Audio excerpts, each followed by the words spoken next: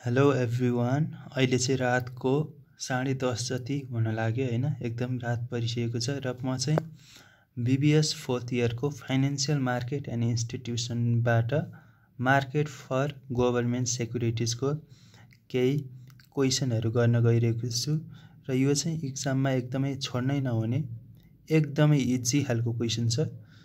अब यो चाहिँ एउटै खालको क्वेसन आइरहेको छ हैन, फर्मुलाहरू अलिकता टिपेर लग्यो भने अब एक्जाममा पनि त्यही फर्मुला राखेर भ्यालुहरू राख्दाखेरि एन्सर टक्क मिल्न जान्छ हैन, एकदम इजी खालको क्वेसन आउँछ हैन। अनि फर्मुला चाहिँ जे होस् याद हुनु पर्यो हैन। अब यसको चाहिँ हाम्रो मार्केट फर गभर्नमेन्ट सेक्युरिटीज छ। अब गभर्नमेन्ट सेक्युरिटीज भनेको त ट्रेजरी बिलहरू पर्छ हैन, अनि ट्रेजरी नोटहरू, कमर्सियल पेपरहरू हैन। गभर्नमेन्टलाई जब पैसाको आवश्यकता हुन्छ नि तब चाहिँ यसले ट्रेजरी बिलहरू जस्तै अब यस्तो सेयरहरू चाहिँ इस्यु गरेर चाहिँ पैसा कलेक्ट गर्छ। अब यहीसित रिलेटेड हाम्रो केही प्रब्लमहरू गरौँ हैन।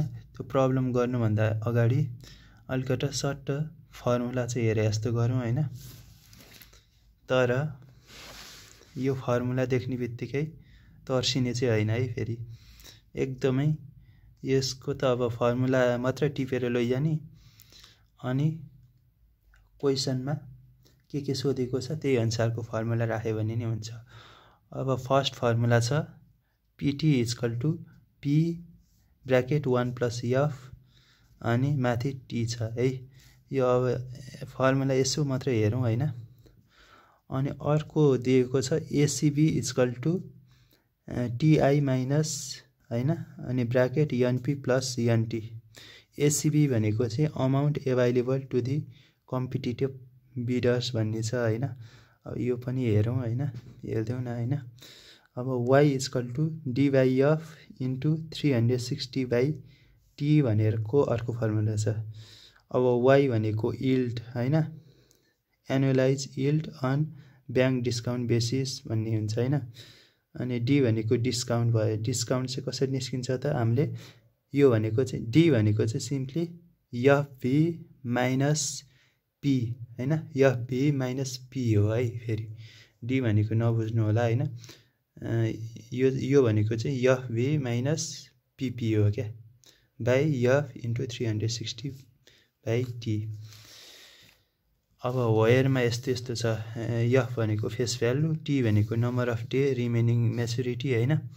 अब अर्को वाइको, अब ऐनाको 3 को फर्मुला छ नि, यहाँको फर्मुला, अब यहीँको फर्मुलाबाट हामीले अर्को फर्मुला बनाउन सक्छौँ। अब डी निकाल्ने फर्मुला चाहिँ हामी यसो गरेर डी मात्रै राख्ने यता, अनि यता लोएर यसो गर्दाखेरि डी को फर्मुला पनि यस्तो बन्छ हैन। डी भनेको चाहिँ डिस्काउन्ट इन रुपिज भनेर हुन्छ हैन। डी भनेको अब F minus be, face value minus value of treasury bill. Formula यति हो। अब भी equal to F minus T, यस्तो फर्मुला छ हैन। यो खासै अब यस्तो क्वेसन नसोध्न नि सक्छ हैन। जे होस् फर्मुला मात्र लिएर जाने र त्यही फर्मुला हालिदिने क्या एक्जाममा। अब यो 2077 क्वेसन नम्बर 15 गरौँ है त। अब क्वेसनमा हामीलाई सोधेको छ suppose that a price of treasury bill with 90 days to maturity. यसको टाइम पिरियड चाहिँ हाम्रो 90 डेजको लागि इस्यु गरेको रहेछ हैन ट्रेजरी बिल। अनि कति उठाउनु पर्ने रहेछ त 1 मिलियन चाहिँ उठाउनु पर्ने रहेछ। 1 मिलियन भनेको 10 लाख जति चाहिँ उठाउनु पर्ने रहेछ। अनि फेस भ्यालु भनेको जहिले पनि हायर हुन्छ है। यहाँ फेस भ्यालु अलिक कन्फ्युज गराउन सक्छ। फेस भ्यालु भनेको 10 लाख नै हो है, 1 मिलियन।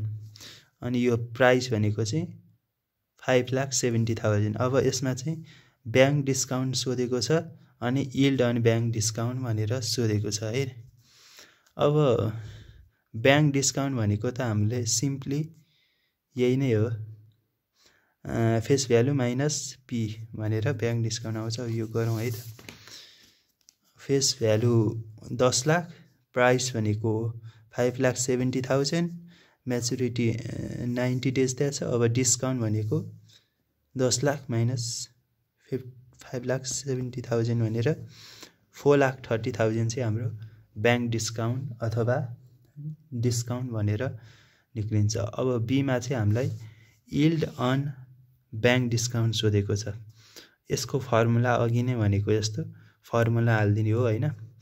यील्ड अन ब्याङ्क डिस्काउन्टमा चाहिँ कति रिटर्न हुन्छ त है, ब्याङ्क डिस्काउन्टबाट कति रिटर्न हुन्छ। अब त्यो राखौँ, D by F into 360/t।